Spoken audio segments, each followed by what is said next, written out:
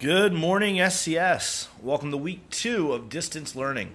So, to my 8th graders, you've got your week plan up today, or yesterday, I should say, and you should be working through that. Hopefully, you're doing it day by day and staying on top of your assignments. Today's assignment is all about what are called political cartoons. So, political cartoons are usually a one-strip comic type thing that is usually poking fun at politics or the government or leaders or issues. Yes, they usually make it funny in some way, but they're more importantly, they're trying to send a message. They're trying to convey a message. And so a political cartoon a lot of times will have like a phrase or a line that goes with it. That's trying to bring attention to an issue or to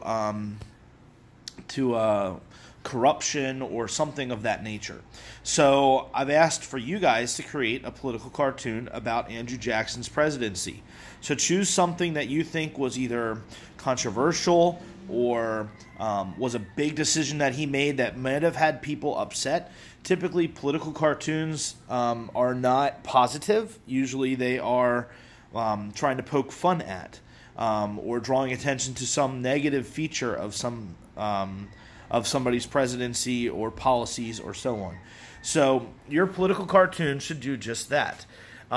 You should make sure that you explain your political cartoon, but also that your political cartoon has a phrase or like a statement that goes with it that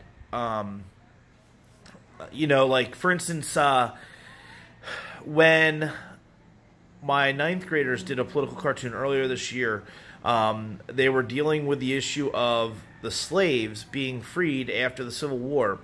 However, policies in the government made it so that they were still very much discriminated upon. So yes, the blacks were free after the Civil War, but they were very much still living the same life that they had lived prior to the Civil War.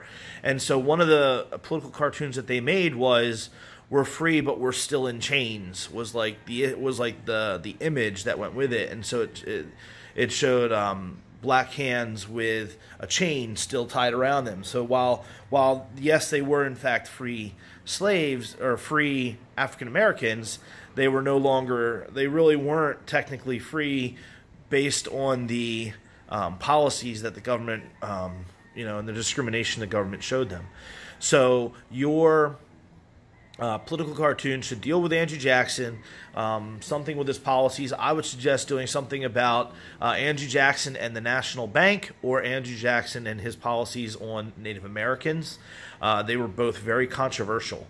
And so create an image. You can do this either digitally or on a piece of paper and upload it to Google Classroom.